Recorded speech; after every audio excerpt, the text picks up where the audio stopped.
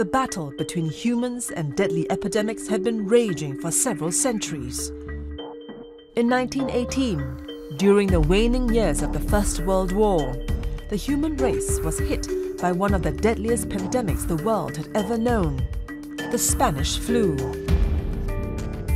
A deadly influenza that infected about 500 million people worldwide, or 1/3 of the world's population then. The disease took the lives of some 50 million people, making it the deadliest viral outbreak in human history. Spanish flu 1918. The mere mention of it will strike terror into the minds of virologists, infectious disease physicians. It also happened in a situation where the world was becoming more and more connected, and coupled together with World War I, it was the perfect recipe for complete disaster. Troops were moving across continents. People were more engaged towards the war, and let's hide the flu. People were suppressing it, letting the poor soldiers go out into the front line. They were falling sick and they were getting to the next port of call. Happily disseminating this infection became such a global problem. In fact, the Spanish flu pandemic had killed more US soldiers than the war itself.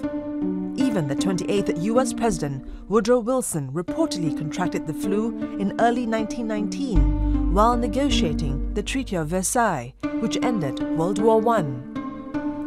The Spanish flu was caused by the H1N1 virus, similar to the bird flu. So how did Spanish flu become so terrible? There was a significant mutation such that there was a jump from an animal host to a human. As you realize, viruses adapted to animal hosts do very badly for the humans when they jump over. It causes a lot of damage, causes a lot of injury to the lungs, and in turn kills a lot of people. The Spanish flu only ended its killing streak in 1919. For several decades after, these killer viruses remained dormant, only to re-emerge decades later in the 1950s in the form of another lethal viral outbreak, the Asiatic Flu. It started in Guizhou, China. By 1957, the Asiatic Flu had hit Singapore, which had a large migrant Chinese population. Its deadly reach extended to the US too, and by the time it was over, some 4 million people had perished. And then there was a reassortment of that particular flu strain to create a novel one, which was in the 1960s, this time a Hong Kong flu. Fast forward to 2009, the deadly H1N1 virus reared its ugly head again. The swine flu, which originated in Mexico, spread rapidly around the world, which led the World Health Organization to declare it the first influenza pandemic of the 21st century. Final death toll, 290,000 people.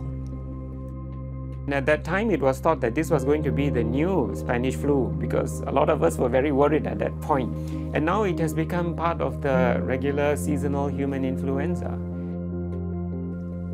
A virus is an almost perfect enemy simply because it is invisible to the naked eye.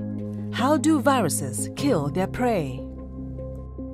Because the virus is so smart, it's many steps ahead of the game, because what it does is that it changes its genetic form. Viruses are such a tiny little organism, so much smaller than bacteria, manyfold. But they just have a little protein coat. All they need to do is to just attach to the host cell like a parasite. They need the host cell, some other domain to survive. They inject that material into the host cell, which is their own genetic expression, and that one terrorizes the cell. It essentially takes over the body's machinery and then it directs its own show. It creates copies of itself, which then goes on to replicate further, destroying the cell that produces it. So in this way, it exacts a catastrophe and it continues to perpetuate. If this particular pathogen, either is it a virus or bacteria, when it infects a certain population, it gets very comfortable. They know that the human body will probably get immunity, will get protection against it, you either clear it, or the humans will be smart enough to design drugs to tackle them. So in order to escape this, they tend to mutate. And it's this particular ability of a virus to mutate and outsmart the human host cells that worries experts.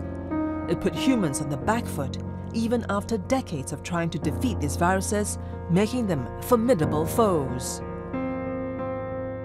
In a recent paper, the Chinese have demonstrated that since the introduction of the virus to now, significant mutations have occurred in the COVID-19 virus. This tells you in a span of 1 to 2 months, mutations are ongoing. While we are trying to adapt in the fight of the virus is trying to adapt to us human beings. We have to race faster to contain